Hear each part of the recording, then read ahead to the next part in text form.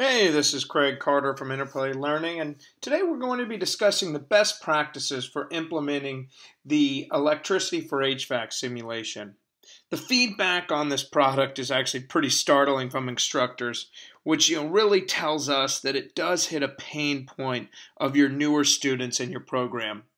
This simulation is focused on expediting the necessary electrical foundation of an HVAC technician. I really want to start this conversation, though, by just showing the breadth of the simulation. It covers circuit theory, wiring diagrams, as well as 2 of our 4 troubleshooting simulations. But inside the circuit theory and wiring diagrams, you have an assortment of different motors and faults that make the exploration potential almost endless. As you have seen in videos or by using it yourself, you have the ability to simulate changes to a vast assortment of differing diagrams. I though just really want to go back to the word exploration that I use. I feel the word fits the simulation impeccably well because a major advantage of this entire simulation is that it allows students to learn these abstract concepts by doing and not just by reading or even drawing. It allows students to learn by way of asking questions, testing them out, and finding answers for themselves. I'm now going to transition to the focus of this video, which is really just to provide instructors with an easy way to implement this into your classroom and your curriculum. We want to make sure you get as much out of this simulation as possible, and sometimes a few ideas doesn't hurt. I've broken down the best practices into 3 groups: in-class, homework, and grading. Let's get started on the in-class concepts. The first easy way to use these simulators is a presentation teaching tool. Just think how many drawings on a whiteboard or a chalkboard you've done over the years. Hopefully that now gets greatly reduced. For all our simulations, I think you're given an amazing interactive and visual training tool that's not just for homework, and possibly it is actually best used as a teaching tool. With the electricity for HVAC product, we have a wiring diagrams as well as actual simulations. Depending on how large your screen is, you could pull them both up onto your screen, and now you can really bring the theoretical wiring diagrams to real life. You could show them what they're looking at the wiring diagram on the actual simulated piece of equipment. This is even easier when you have the full HVAC sim that has 6 pieces of equipment. Now we're going to dig into how the students can use these to explore during class. If students have access to computers during class or can bring their own, then the classroom can really come alive using these simulations. For example, you could use a sample diagram where you give students a scenario. They need to make a hypothesis, then they go into their simulator and test for results. The scenarios can be related to changes in space, temperature, faults that are set, the specific wiring diagram that's in use. By letting the students hypothesize, then explore, the students get to learn by doing, which is amazing for information retention. Here's a sample diagram to structure the lesson. In many ways, this acts as actually an interactive lab where students get to explore themselves, and you can walk around and ask individual questions to students to get a real good test for understanding of every member of the class.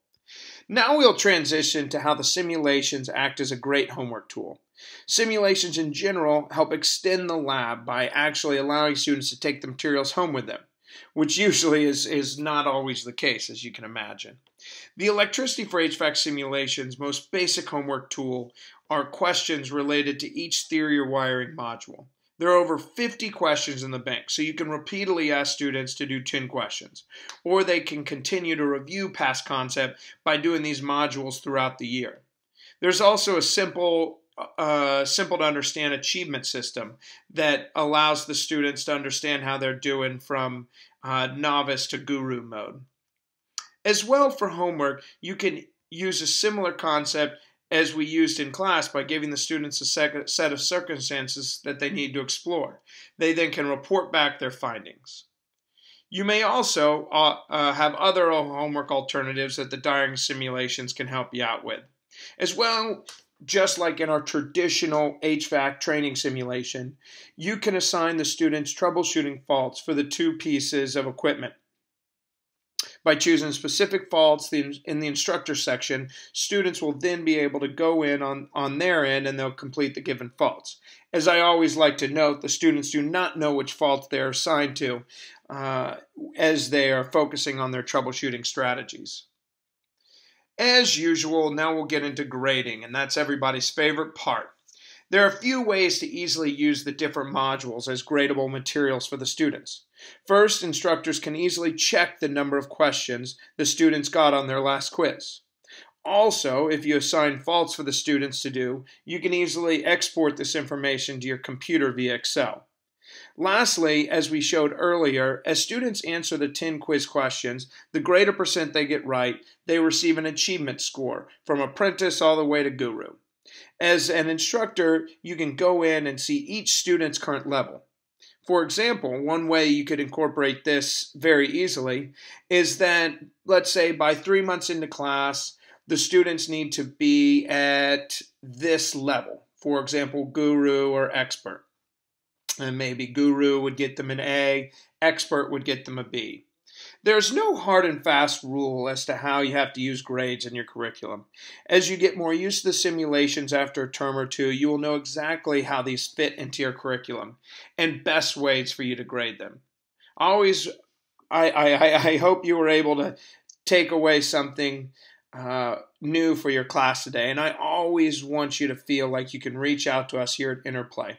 Please email me at ccarter@interplay-learning.com with any questions. We also have a link to some great teacher resources, including correlation guides with the text, a best practice guide, and some onboarding materials. Thank you all so much for attending, and have a great day.